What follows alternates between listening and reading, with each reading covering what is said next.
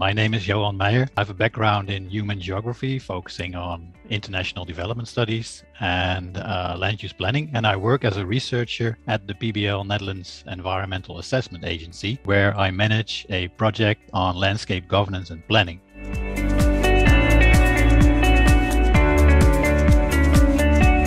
For our research on landscape level collaboration and realizing synergies, I had been looking at several activities on landscape programs funded by the Dutch Ministry of Foreign Affairs at the D portal website. That included very relevant information on policy markers, sectors being addressed or SDGs being targeted, and also, of course, the amount of funding involved.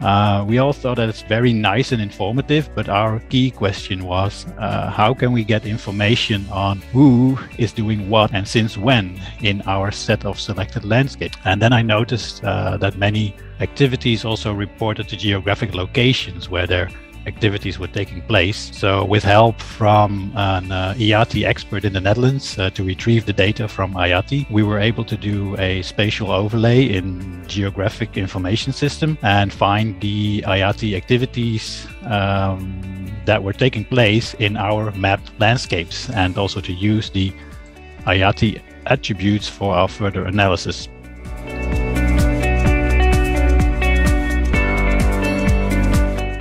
Sure. Well, as a geographer and a GIS background, I also have witnessed the huge development in remote sensing data capacities. That's the data derived from satellites. That's really great, but I think also the story can be more complete if you are able to combine this type of information with more, let's say, socioeconomic, location-specific information like from IATI. So you might, on the one hand, be able to understand certain changes in the landscape when it comes to poverty or health or gender challenges. And on the other hand, you would also really be able to assess not just the outcome, but also the impact of certain projects.